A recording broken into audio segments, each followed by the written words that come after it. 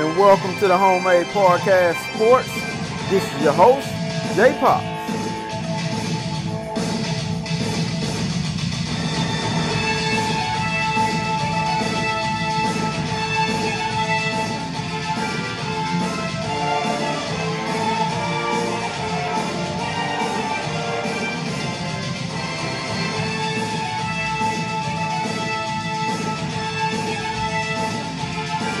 And welcome back to the Homemade Podcast Sports. This is your host, J Pops.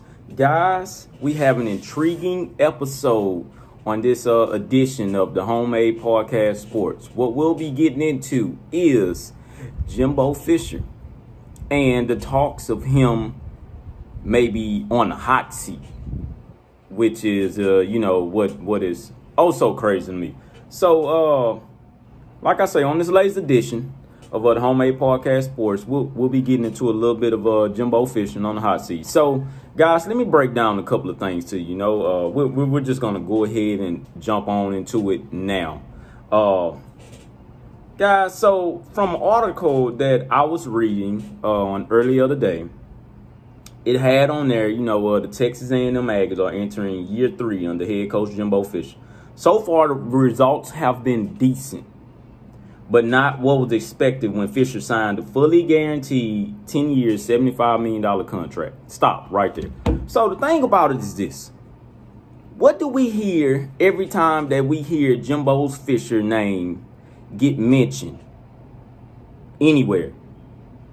That's the $75 million man. That's the 10 years, 10 years.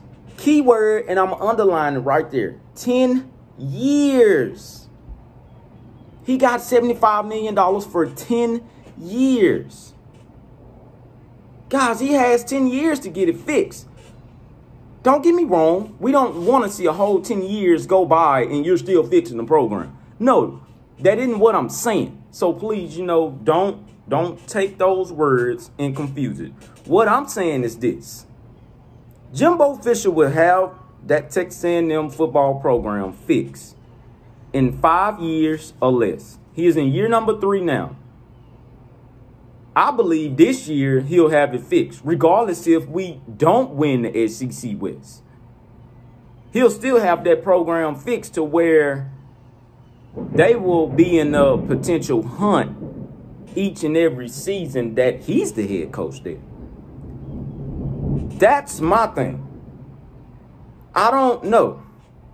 I'm not going to set those expectations as, he need to hurry up and get a national title now. No, man, it doesn't work like that. It does not work like that. First of all, you have to build a national championship roster. Okay? Second of all, you have to build an all SEC roster on both sides of the ball. It can't just be one side and that's it. It has to be both sides of the ball. Third of all, you have to keep on recruiting, man. Like I always mention, like I always say, give Jimbo Fisher time to get this train going in the right direction. This is only year number 3.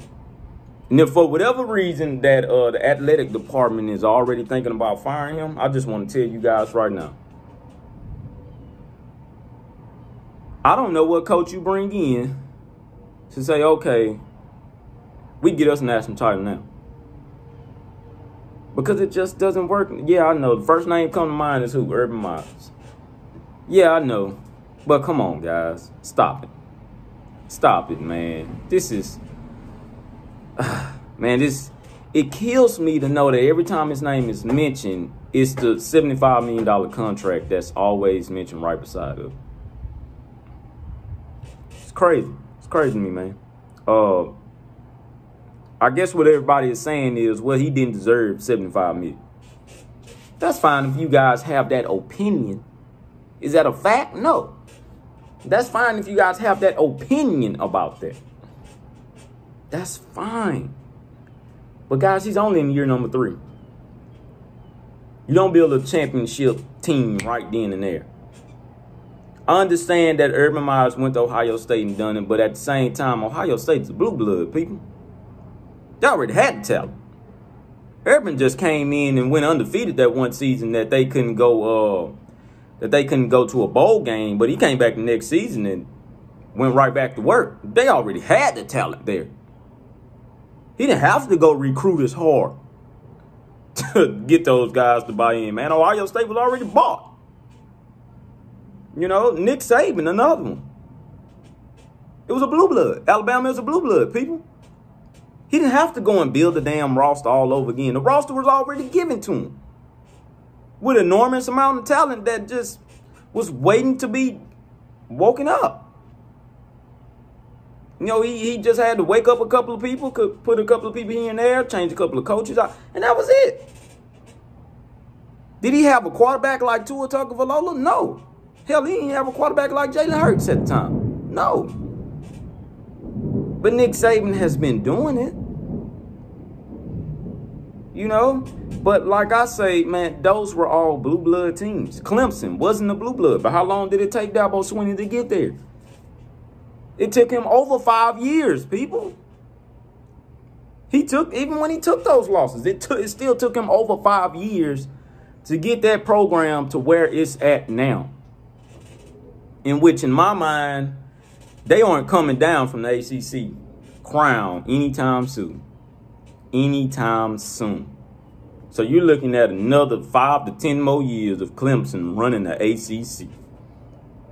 You know, so it's crazy to me that, yeah, it's just the $75 million always get mentioned, man. So that's what we all believe that everybody just has a problem with. But anyways, let's keep going further.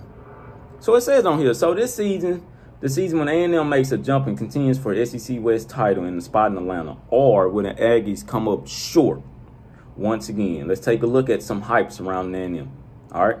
We'll give the first word to Fisher himself, which seems fair. The former Florida State coach who led the Seminoles to a title in 2013 certainly isn't going to shy away from expectations, which is true. And that's why I like Jimbo Fisher, and I'm real high on him. Fisher recently reminded us that the Aggies finished second in the West in his first year. And they did. True story. Now, the next year, didn't do so well. Or at least in everybody else's mind. Hell, they done good to me, shit, given the schedule that they had and given the roster injury turnover that they had. They still came out good. You know, but shit, everybody wanted more. But hell, guys, we were playing a lot of freshmen, man. A lot of folks were injured. There's no excuses that I'm making, but I'm just saying, people. In order to play in the SEC and the SEC West alone, man, you have to have depth at every damn position. You have to. There's no ifs, ands, and buts about it. You have to. You have to have depth at every position. You have to. He done the best that he could do. Offense wasn't nothing, you know. Yeah, offense played like crap. We all know that. Defense done all that they can do, given the roster that they had, because they had to start putting freshmen in a lot of spots. But let's keep going. With the way the Aggies have recruited the last 2 years, Fisher said the team is excited to get back to work this fall. And I believe that. I believe that. I know they are. I can see it in them, man. Those guys are hungry. They're hungry. As far as rankings go, you know, of course, we were ranked at number 10. The highest one we had was 8. You know, they were going to rank us at 8 at one point. But it's a lot of guys still saying that we'll end up in a Cotton Bowl. Which is fine with me, man, because you have to keep on going. End up in the Cotton Bowl. None of the game day analysts picked the Aggies to make the playoff, except Reese Davis, because he sees something that I'm seeing. That team will come with a whole different type of mentality this year. I just want to let you guys know that this team will come with a whole different type of energy. To have it on their mind. It's something that's on their mind that's eating at them. We got blew out by LSU by all means. You know, that's one that's eating at them. Alabama, you know, we haven't been able to just really hang with them for the last 2 years. Auburn, we haven't been able to beat them for the last 2 years. That 1 year, we should have won that, but that's a different story. All right, the second year, we just completely got the socks torn off our asses, and we tried to come back, but We just couldn't. Okay, so it is what it is on that. We got beat by Mississippi State that first year of Jimbo Fisher, which we should have won that. You know, so it's a lot of things that should have went our way, but it just went the other way. It just went the other way and put a knife in a potential 10-win season the first year. You know, so I mean, it's still certain things that Aggie football team is pretty upset about. That's all I'm saying. So and as well as Jimbo Fisher. So all I'm saying is that if any of my Aggie fans do have him on hot seat, I just want to tell you guys this now. Man, you're crazy. You're crazy. You're crazy. And if you guys think that he's going to underperform this year, you're crazy. You crazy on that too. And if anybody else out there thinks he's going to underperform this year, that's completely nonsense. That's ridiculous to me. He has depth in all the right spots going into this year.